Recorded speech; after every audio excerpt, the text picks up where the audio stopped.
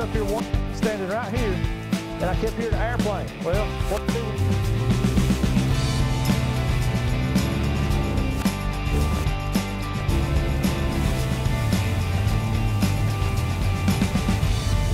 That might give you a little bit of how big the rock is there.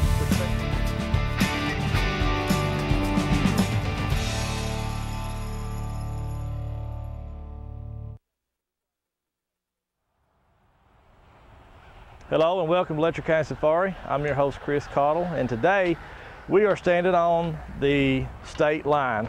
We're here at Pound Gap. It was the gateway for the Civil War, and we're going to be looking around here today, and then we're going to go down into Jenkins and maybe even go out to Raven Rock and show Jenkins from there. So if you look over here, this is our big monument we've got.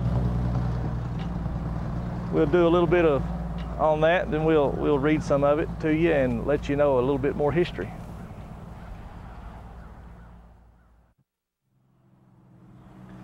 Now, when you hear of the President Lincoln, you think he's the only president that was born in Kentucky. Well, that is not true. President Jefferson Davis was also born in Kentucky. He was born in Fairview, Kentucky. And the interesting part about it is Lincoln was a Union and the President Davis was a Confederate. So Lincoln's Union regiments was the 14th Kentucky Infantry, the 14th Kentucky Cavalry, the 47th Kentucky Infantry, 3 Forks Battalion, Harlan County Battalion, and the 39th Kentucky Mounted Rifles. Now with President Davis for the Confederates, he was the 5th Kentucky Infantry, 7th Confederate Cavalry, 10th Kentucky Cavalry, 10th Kentucky Mounted Rifles, 13th Kentucky Cavalry, 21st Virginia Infantry, the 64th Virginia Cavalry, and the 50th Virginia Infantry. Sorry. This is a pretty neat thing that I really didn't know, because when you think of President Lincoln, you know, automatically think, you know, he was born in Hodgesville, Kentucky, and everybody associates him with being the only president that was born in Kentucky, and this proves that it's not true. President Jefferson Davis was also born in Kentucky, and I think it's a beautiful, beautiful sight to come up here and see this. And we're going to go and look at something else now.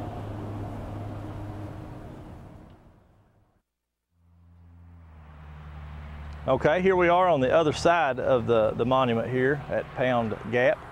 A couple of interesting facts on this side. General John Hunt Morgan, he was the thunderbolt of the Confederacy. He was involved in a battle of Whitesburg. The first battle was December 13th, 1862. The second battle of Whitesburg was April 16th, 1865. And then Mr. James A. Garfield, he was the youngest Union general, 20th President of the United States also. And he was involved in the Battle of Pound Gap on March 16th, 1862. And also in the Battle of Caudill, Rockhouse Ruckus, May 13th, 1864.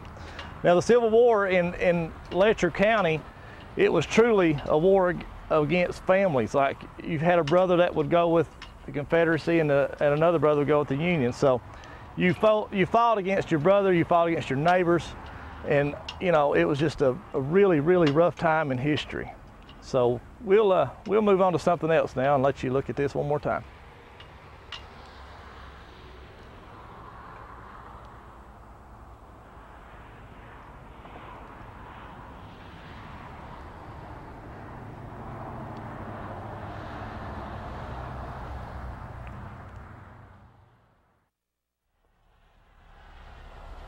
All right, you're looking at a symbolization of a cemetery here up on Pound Gap.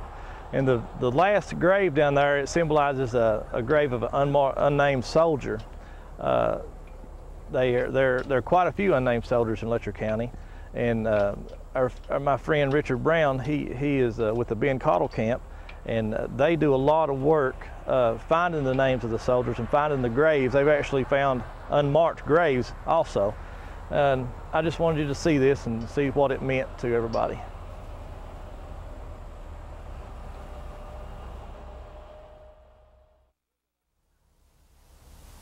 Okay, now you're looking at some monuments here.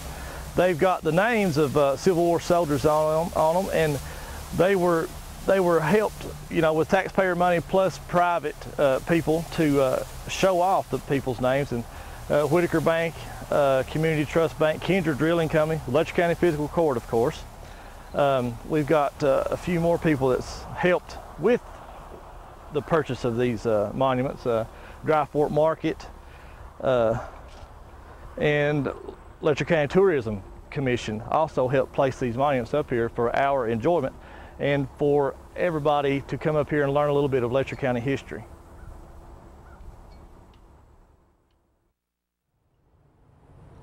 Okay, this is one last look at this tribute to the Civil War soldiers and the history of Letcher County. We just wanted to show you the whole area.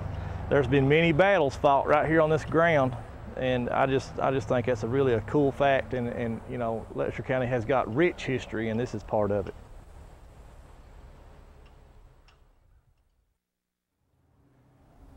All right, while you're up here at the Civil War tribute, you can turn around and look behind you, and you can actually see the pro shop and the golf course at Jenkins at Raven Rock Golf Course. We're going to zoom in on it and show you the pro shop and restaurant. Thought that was pretty neat. We both turned around and said, there it is. Well, you got better eyes than I did. You saw it a lot quicker than I did. So that's it's beautiful over there. And we're going in on a very slow zoom here, but the water tank is very visible right now. Yeah, that's the water tank for the city of Jenkins. And right down below it is the pro shop. And then, of course, the golf course is all the green out there. I've played that course up there, but I'm not a very good golfer, Rick. So I don't go up there very often, but I like to go look at it. Yeah, I'm off a little bit here. Let's see. Yeah. That's the betting is. That's it. I doubt it is. We got off just a little bit. That's the pro shop, yeah. And now we'll let them see how far away it is. Yeah, way far away. You just got to turn around and look behind you. Just thought we'd share that with you.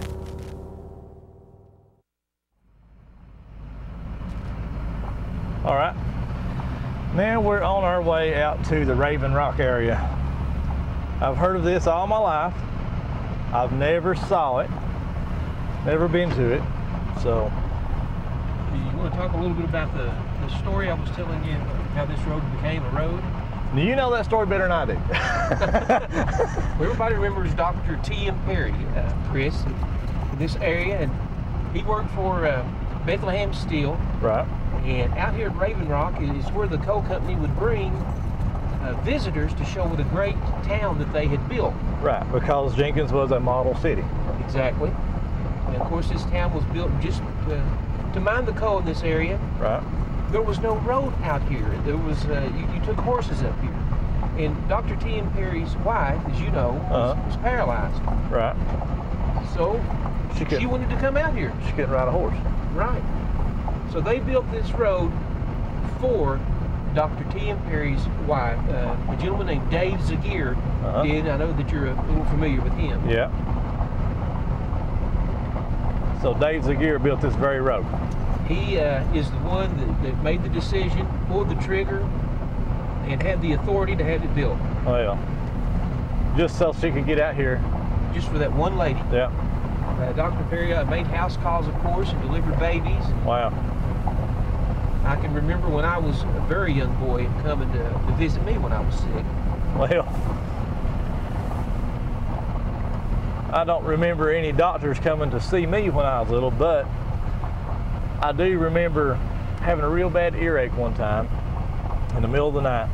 And my dad, Caleb, is from the Kingdom Come area. And he knew this old man, and I can't remember his name, but he could cure like sore throats and earaches. Really? Yeah. And I can't really remember a whole lot about it, but they took me up in Kingdom Come Creek that night. We lived right around Whitco area. And I remember going up into this dark driveway, and it was late at night. It was probably 1 or 2 in the morning, I think. It may have been earlier, but seems late to a kid.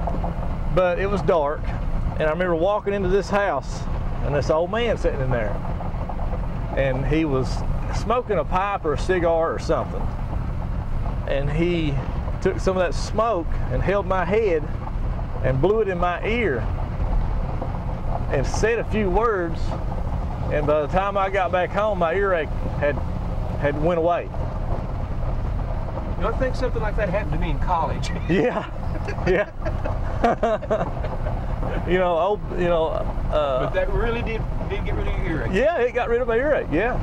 And like I say, I was young. I don't remember how old I was. Mom might put on Facebook how old I was at that time, but I remember them doing that and taking me up there. So if you get a little angry and a little bit of smoke comes out of your ear, it's just natural. Yeah, yeah. Just a little bit left over from your medical experience. Yeah, that puts a whole new meaning to blowing smoke, you know. But I thought that was that's pretty wild. And a friend of mine, his dad, he can stop, like if you're bleeding real bad, he can stop the bleeding.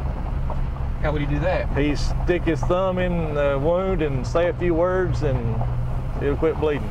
I saw that done. So, old time medicine, I guess you would call it, still works today.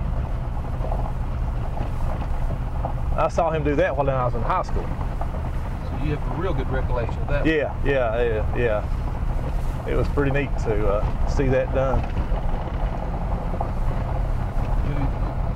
Used to, many years ago, the area that we're going to was open to the public. Right. We'd have picnics out here. I can remember Mom and Dad bringing me out here when I was young, and we'd run and play and just have a big old time. I've always wanted to come up here, and ever since I can remember, there's been a gate out there where you can't come up here, Yeah. But like I said, when I was younger, it may have been open, but ever since I can remember, like the teenage years up, you couldn't come out here. Well, I know the county would love to buy this off of Tico and develop it. Yeah. And maybe one day they'll be able to do that. Yeah, I hope so. It's beautiful. It's the first time I've ever saw it, and it looks like something in Tennessee, And I say that a lot, but this area resembles the Great Smoky Mountains so much. It's it's not even funny.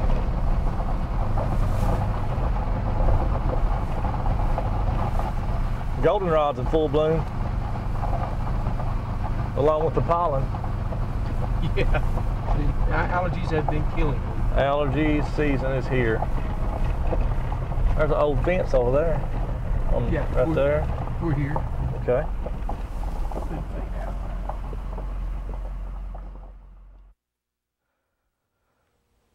All right, we're back, and we're here at Raven Rock. And if you look over here, this used to be a picnic area, and you can imagine kids running around playing and picnic blankets out, people eating, having a good time. The old fence I was talking about earlier, it used to be painted white, and this is all grown up since they've quit allowing the public to come up here. It is private land, and maybe one of these days, everybody will be able to enjoy it.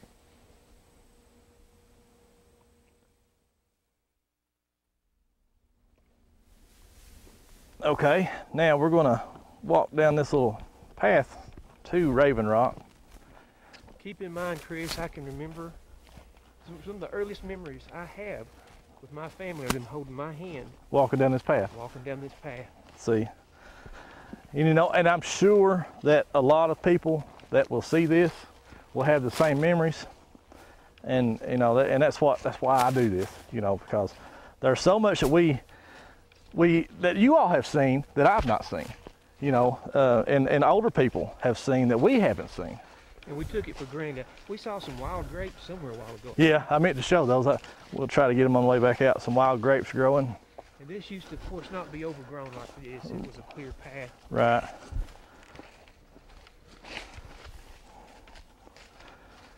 It is a pretty day, though. Nice September day. Today's the 14th. Mountain heritage time be shortly. September 14th. Yep. Now, you can see this looks a lot like box rock.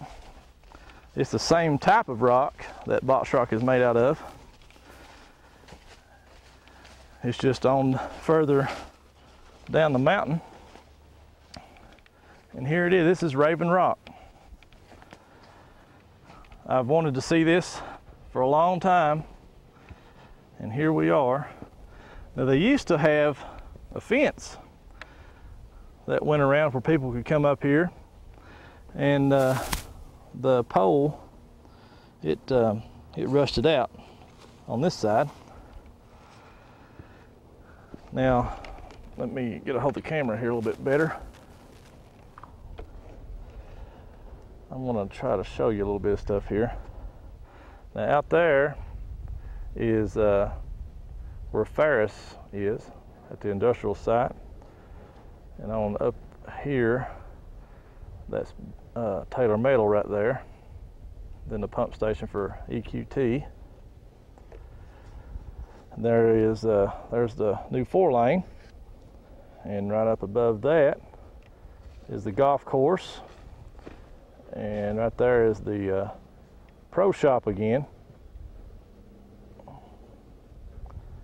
And we back out and pan around a little bit more. There's an old, the old industrial site. Then right down below it is the fire department, the gas station, Family Dollar, the grocery store there, and then City Hall. Come down, there's some more, there's a couple churches right there down on Main Street. Then if you keep going down to the right, this is the Burdine, is that right? Yeah. Burdine area. Now, let me move up here a little bit, and I will show you the baseball fields. If I can see them. Yeah, right there's the baseball fields.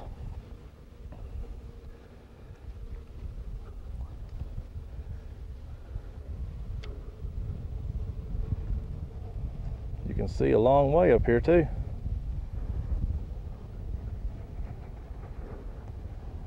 There's Rick taking pictures, of course.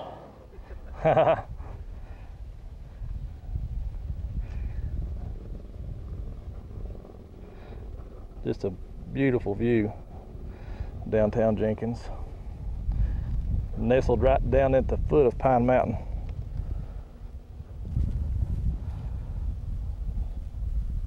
It's just I love it.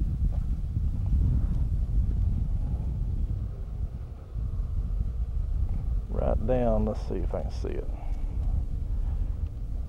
Right down there is the coal mining museum and the bank, it looks like.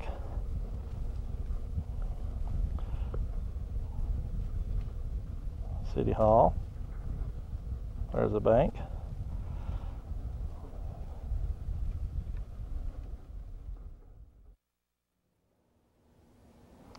All right, now Rick's great-great-great-grandfather, two greats, great-great-grandfather. Rick was telling me a story about him. Why don't you share that with everybody? I thought that was pretty interesting. It's been said that John Wright stood on this rock and pondered as he looked out over what would become Jenkins. At the time, he had collected quite a bit of land in this area, and explorers had been here and discovered that there'd be coal in them there hills. Well, he knew that coal was very valuable, but he wondered if there would ever be a day when he would see any money from the coal that was in this land, this beautiful land that he was looking at and that he owned. Mm-hmm. And the answer to that question was inevitably yes, but it was not easy. Right. And just to be abundantly clear, my mother, her maiden name is Sandra Mullins. Right. Her dad's name was Ray Mullins. Mm-hmm. Ray's mother was Elizabeth Wright. When I was a young boy, I can remember talking and sitting with Elizabeth Wright. Well, little did I know that she was the daughter of Devil John. Devil John. That's a pretty good story. I would say is probably more than likely true. This is one of the best viewpoints on this mountain. Oh yeah. Well, I mean, you can sit and look. You know, right now we're looking over Jenkins, right down in Jenkins. Look there. Did I get it? Is that a hawk? That is a vulture, looks like. A vulture's even worse. Yeah. Yeah. Yeah. But there at one point was talk of building a motel up here at this particular location, much like, what do they call it, Cloud Mountain or Cloud City, I think. Yeah, Cloud City, uh-huh. Yeah. Uh-huh. And many thought it would come to fruition. In the late 60s, there was a real big push to have it done. Right. A gentleman by the name of Jim Lucas was behind that. Well, me and you were talking a while ago that the biggest asset this county does have for tourism is Pine Mountain. It goes from one end of the county to the other, and you can see it just about everywhere you go. So and views like this, they're worth $1 million. And we always seem to bring up Shad Baker, Yeah. extension officer, when we're up on the mountain, and Yeah. he is working very hard towards moving that forward with a hiking trail. Yeah. Mm-hmm. Yeah. Yeah. Shad does a good job with the trail system here in the county. So there are plans on building something right down there. You was telling me. Yes, if you're looking there, what we're calling our industrial, not industrial site really. It's not for industrial purposes. It's for business purposes. Right. They're hoping to have a motel, hoping to have a restaurant, Uh-huh. hoping to have maybe like a Target, Wow. things of that nature. And I know that most people will know this, but keep in mind that you can serve alcohol by the drink in Jenkins, Kentucky now, Right. if you meet the requirements. Yeah. That has held back some businesses from coming to this part of Letcher County in the past, and it's no longer a hurdle, and that's why that dirt has been moved. From what I understand, a gentleman named Greg Johnson had to go all the way down to the bedrock, Right. and then had to fill it back up to meet a certain requirement with dirt, Right. so to be stable enough to build large buildings. Had to compact it back in. And, Yeah. Mhm. Yeah. All right, that's some pretty neat facts. Thanks, Rick. You're welcome, Chris.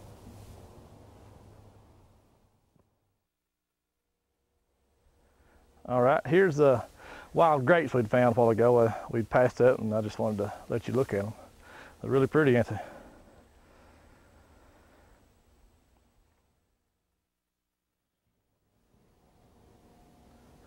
Okay, we're on up the mountain at Conley's cabin, and this is the elevation right here, 2,794.1 feet above sea level. And this is really I think a better view than we had over at the other spot on Raven Rock. And for those people that might be wondering, in this area, when you look up around Christmas and you can see the little cabin with the lights on, yeah, that is where we are. It's Conley's cabin. And used to, when I was a young boy, Chris, Mr. Kelly Desimone from McRoberts would bring Cub Scouts up here. Charlie Dixon recalls that fondly. He was the mayor of Jenkins, former school teacher. Right. And this is a breathtaking view. I would love to come out and see this every morning. And we're standing on the porch of Conley's cabin.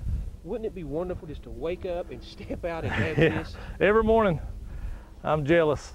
Now, I'm looking at the ball field right now. Okay, let them know what they're looking at. That's the baseball field. Yep. Now let me. So that would be Joe's Branch to the left of it then. Joe's Branch. Let me see if I can find it. Let me come back out a little bit.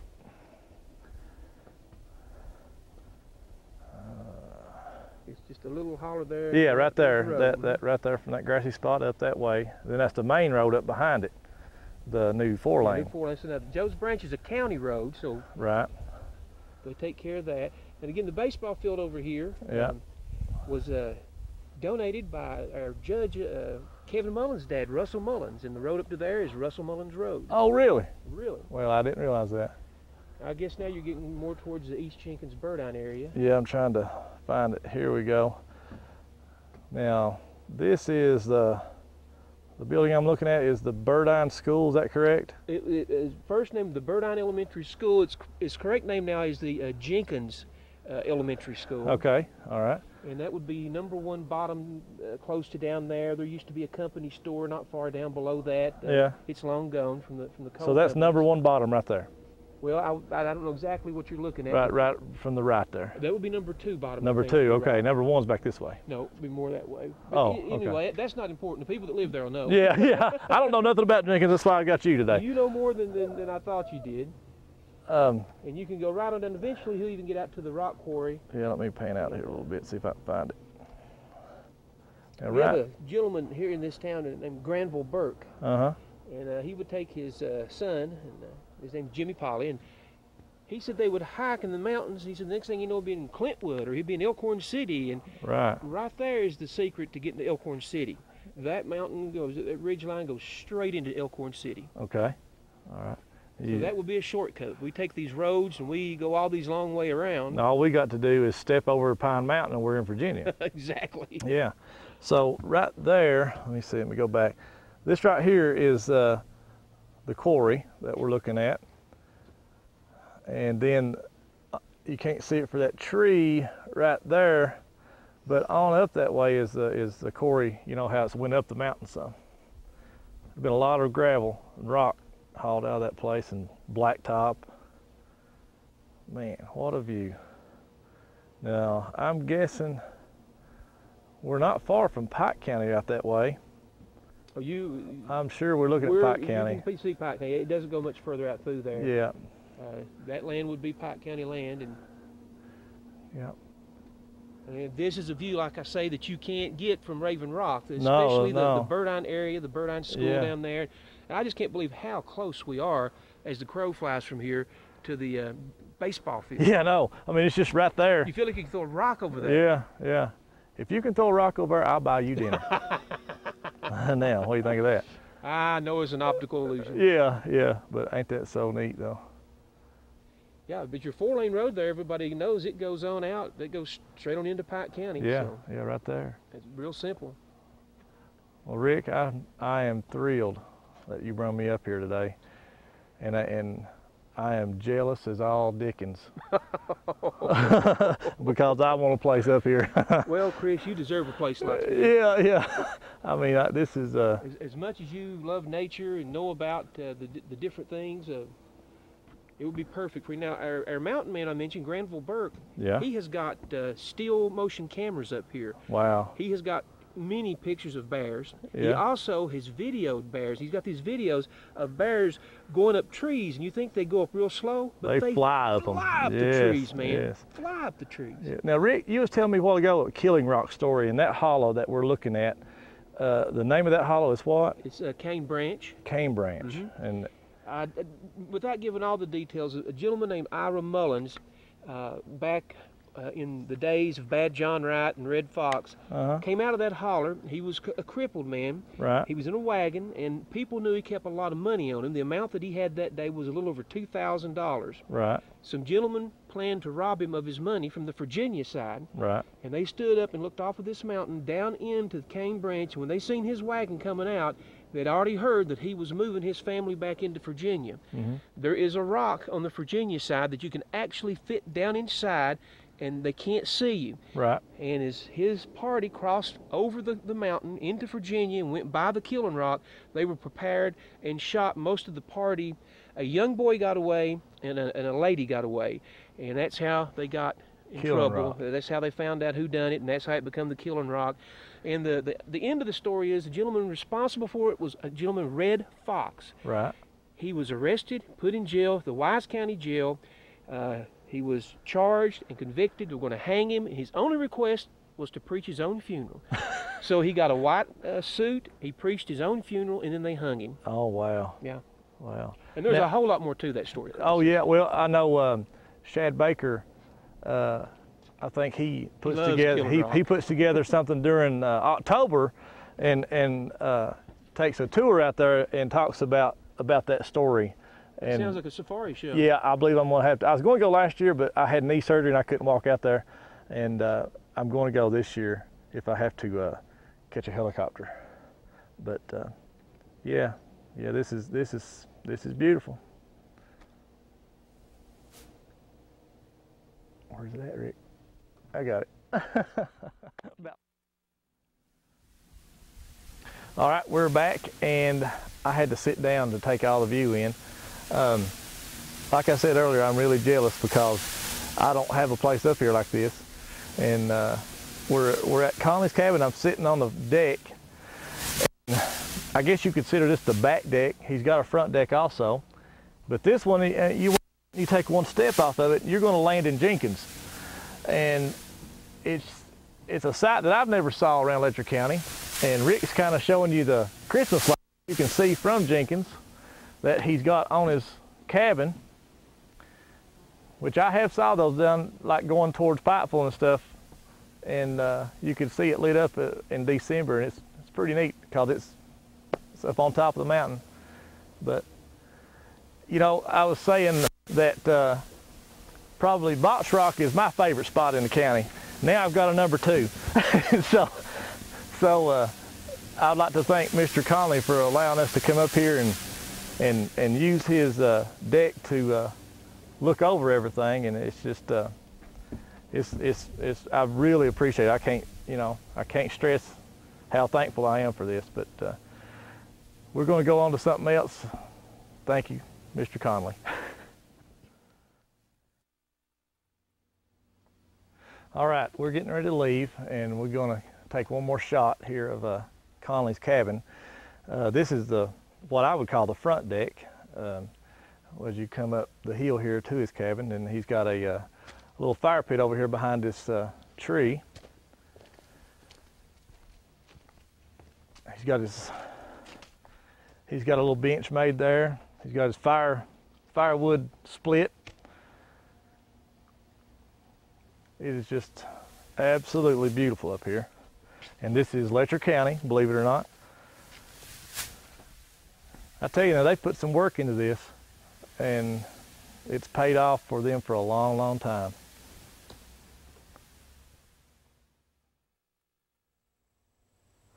All right, we're back, and we're back here at the picnic place that everybody used to come and eat and play and go out to Raven Rock. Here's the old fence, and I hope you enjoyed the show today. I've been wanting to come out here forever and ever. I'd thank Rick for getting that done for us today, and remind you, please don't litter and tear up our county, because I mean, up here is as pristine as it was back then, and it, you know, we don't need to litter. So, but thank you for watching, and we'll see you next time.